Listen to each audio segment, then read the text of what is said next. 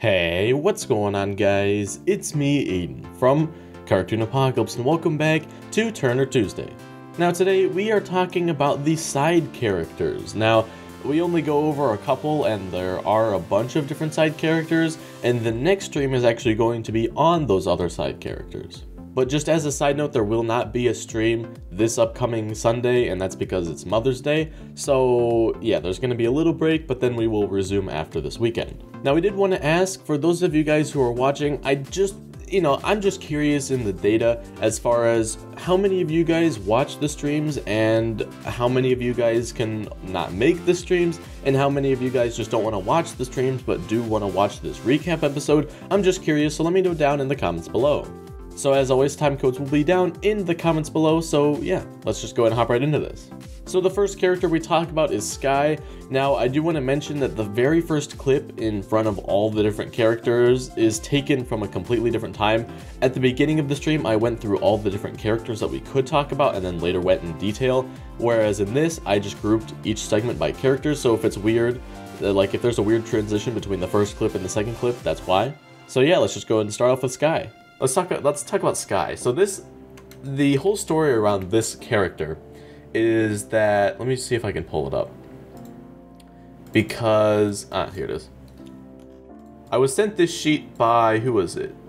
Ines Kellerman? I probably mispronounced her name. Basically, they were like, okay, I've made a bunch of Nico and Luna designs, take a look.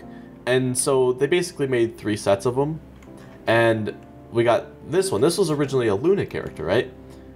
But I liked this design so much that I had to incorporate it into a character. So I just said, you know what? We're making this design a character, and I just left it at that. And then people in the Discord created Sky. So, yeah, that's sort of the origin of Sky.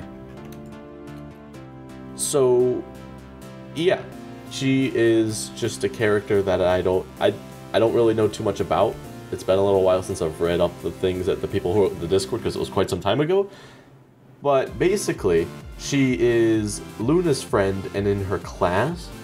So, okay, I guess we can... Okay, what do we want to do? Maybe we should start by going over, like, the character sheet that was created for her. Okay, so a lot of this was filled out, but we're not going to be going over it all because we don't need to today. And plus, I want to get to more than just one. Let's see, this was made by Sister Sky, so at least that's who saved it. So it might not have actually been made by them. I don't know. Anyway, it was made by somebody in the Discord. Okay.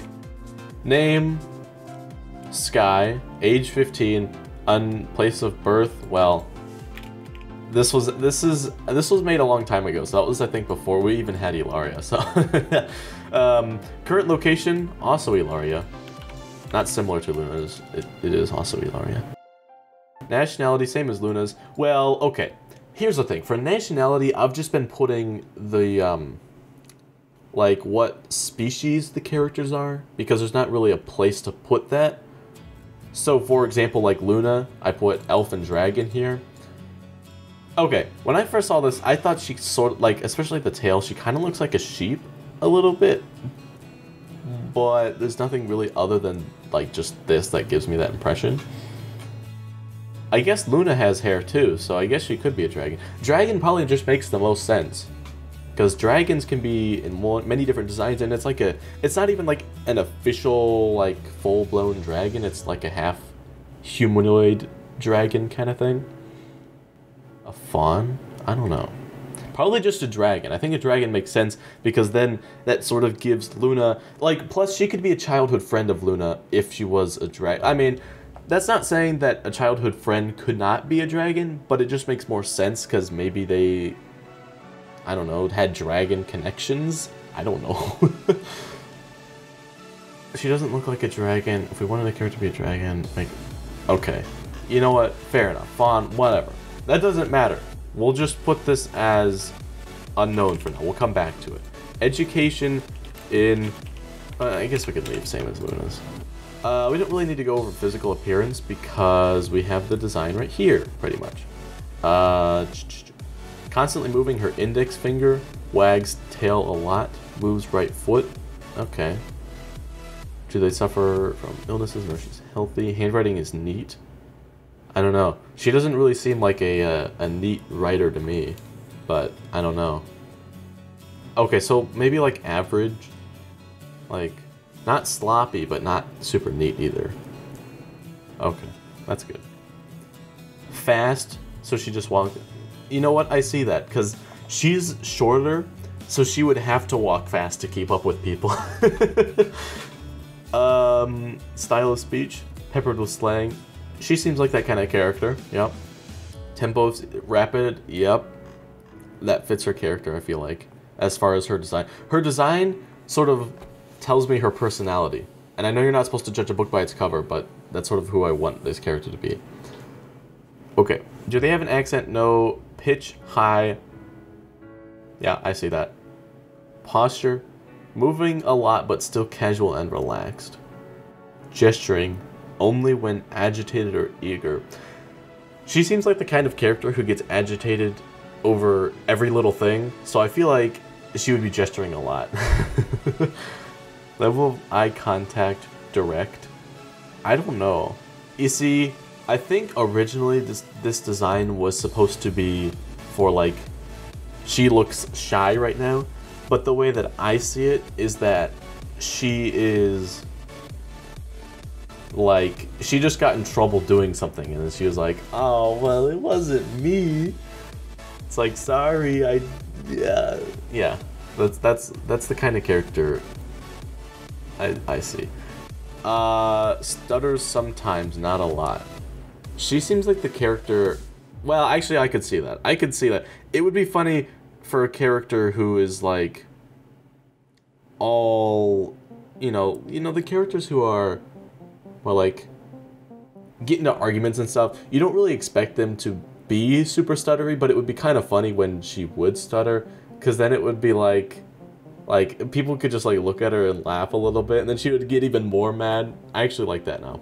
Okay, yeah, well, I guess we can leave that for now, but it's not really like relevant, I guess. Okay, catchphrases. Mr. Irish Eyes. I love nice, good way to bring back the old Irish Eyes meme. That's fine. We should incorporate Irish Eyes into the scripts at some point. So then that would give that meaning. Okay, laughter. What do they tend to find funny? They look like Nico's eye puns. Oh, they don't look like, they like Nico's eye puns and the running Irish eyes gag. Yeah. We'll just have to figure out a way to incorporate the Irish eyes without it being weird. Wide, gummy. It's just this kind of smile. It's like a large smile. Emotive. Easy to read. Yeah. She's definitely the easy to read character. Okay, do we understand her character? Well, Sky wouldn't know what Ireland is. Okay, my family is Irish, you can tell by my eyes. Okay then, Mr. Irish Eyes. I like that. Okay, good job, Grapefruit. Now the next character we talk about is Kate. Now we don't actually really talk about her, we get sidetracked, but I don't include that in this video, so just wanted to include the little parts about Kate that we actually talked about. Let's move on to Kate. I'm just going down the line here. So this is Kate. Kate is the manager at the cat cafe that Xavier works at. That was like the one thing that we know for sure we want. Xavier works at a cafe, and I guess it was decided that it was a cat cafe. So I just love this design. And for whatever reason, I just imagine her with pink hair. Is that just me? I don't know. She kind of looks like a pink hair kind of manager. And I love this logo too. I think this is awesome. So, yeah. I like this design. Basically, that's who Kate is. Where's Kate? Here's Kate. Now we have a full-sized image. Big image. Do we need to do a character sheet for Kate right now? I mean, we totally could if we want to, but we don't have to. She definitely seems like the character who would try to put, like, meow into everything. Like, good meowing. or something. I know that there's other better ones than that, and that was bad, but really bubbly, giggles at everything. Yeah, we can do her character sheet later. I'm feeling good, right, meow? Yeah, stuff like that. I feel like she would be the kid.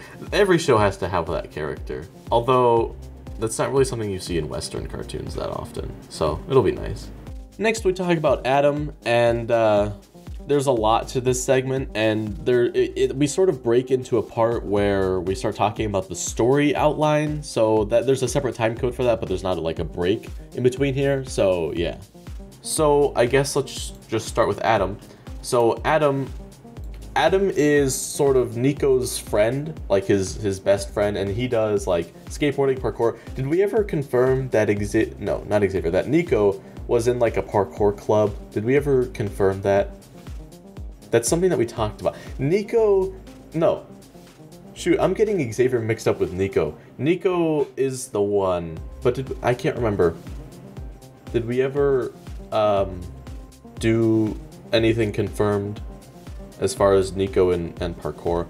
We did talk about wanting Nico to do something athletic, which explains why he can, be as good as he is, and sort of, why he can actually survive on Ilaria.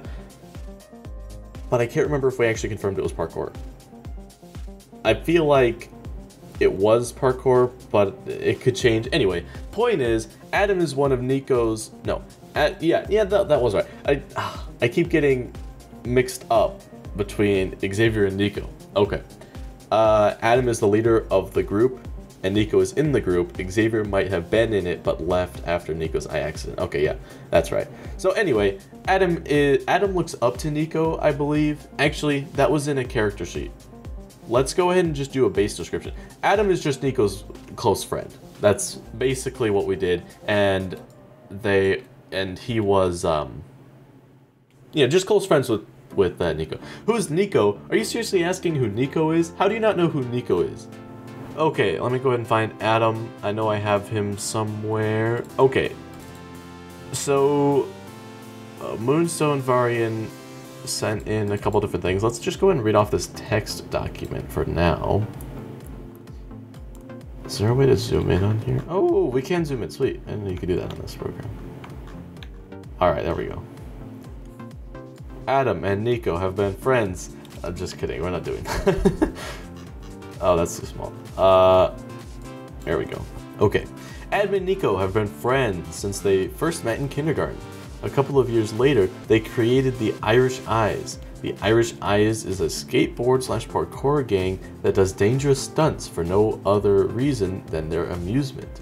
During one of these stunts, Adam accidentally cut off one of his fingers with a chainsaw. That seems... Why did a group about parkouring and skateboarding have a chainsaw? I don't know. I pronounced variant wrong? How do you pronounce... Is it variant? I don't know. In another, he was trying to juggle a bunch of knives, and one of them cut into the back of his neck. Yeah, there we go. Xavier was a part of this group, but he quit when Nico lost his eye. Xavier doesn't like Adam anymore because he thinks he has a bad influence on Nico, and he does his best to keep Nico away from him. I like the missing a finger, but I don't know if a chainsaw is the best way to explain it. Because how did he get his hands on a chainsaw? However, most of the things that Adam does is just a facade. Maybe he used to be as crazy as Nico when he was younger, but not anymore. The only reason he's keeping up the act is because Adam has a huge crush on Nico and doesn't want... Where'd it go? To be pushed away. Oh, there we go again. The only people he truly confides in is his family. His parents died in a car accident when he was younger, so the rest of his family is taking care of him now. The person who understood him the most was his grandma, but she died a few months before the series began due to heart failure. The last straw for Adam was when Nico started writing to Luna instead of hanging out with him. This caused him to steal Nico's notebook and hide it where Nico couldn't find it. The king finds out about this and he goes to Earth to stop Adam from ruining his plans. The notebook is returned safely to Nico, but the king notices Adam's suppressed rage and realizes that Adam could be useful to him. Cue the Hawkmoth open up intro. Adam, I sense deep despair and fear in this young soul. Go, my evil Akuma, and evilize him. That's just how I mean. Okay. Adam turns down his offer, but when Nico finds out about Adam's crush, he rejects him. Adam joins forces with the king and acts as a spy for him. Nico eventually finds out that Adam is a spy and tries to get him to receive reason, but Adam refuses. He feels like he shouldn't have to do whatever Nico tells him, especially since Nico was the one who, where'd it go? Especially since Nico was the one who rejected him, and the king is the only person who actually listens to him. He stays by the king's side until friends find out about his true plans. Even then, he is too scared to leave, because the king threatened to kill him if he did. However, in the finale, Adam sticks up for Nico and tries to find some of his mistakes, and the two of them finally make up. Later, it is shown that Adam is much happier than he used to be. The end. Okay. This is, there's a lot of interesting things in this document. I should voice the king? I don't know, maybe. This makes it seem like Adam is a major character when he's not actually a major character. Adam, I don't think, is going to be really involved in going to Ilaria, because at the end of the day, I want the show to focus on Luna and Nico. There are going to be side characters that go to their schools, but the majority of the show, in my eyes, takes place during the summer when they don't necessarily have to go to school.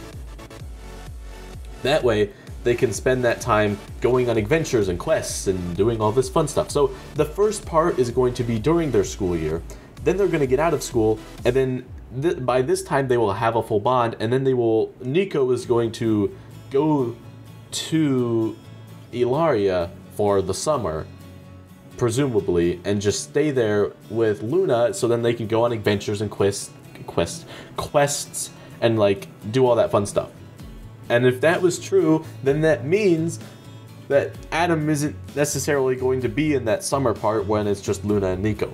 So also, for whatever reason, at first it was Sky, now it's Adam. People want one of their close friends to team up with the king. Why is this? I don't understand why you guys want people to team up with the king. What about Nico's parents? Well, I don't know. I'm just saying that's sort of how I envisioned it, because if they had school, then that wouldn't be a very eventful summer, would it? Because, like, or not summer, but story, because like it's like, oh, we can spend like an hour or two, going on an adventure, then I gotta go back to school. No. I think it should be during the summer when they don't have. Here's the thing, we need to map out sort of all the arcs that we want, but here's sort of my envisionment for the arcs, okay? First, we have the beginning arc, right? And this is sort of the arc where we think Blake is the bad guy, right? It's the arc when Luna and Nico meet each other, they become friends, and then maybe this is an arc before they fully find out who Blake is. So this is just the beginning arc. We don't even know of a villain yet in this first arc, okay? It's more of just developing the characters and introducing them. Second arc would be Blake, and then they realize that, oh, we have somebody to go fight. And in this case, it's Blake, but he's not actually the ultimate person. He's not the main villain here. So, we got that. We have the arc where Blake and Nico and Luna fight. And then they relax or something. They realize that fighting is not how it goes, and this and that, or whatever. So they sort of like team up, but they don't know who's behind the stealing of the souls and who has taken Callisto from Blake.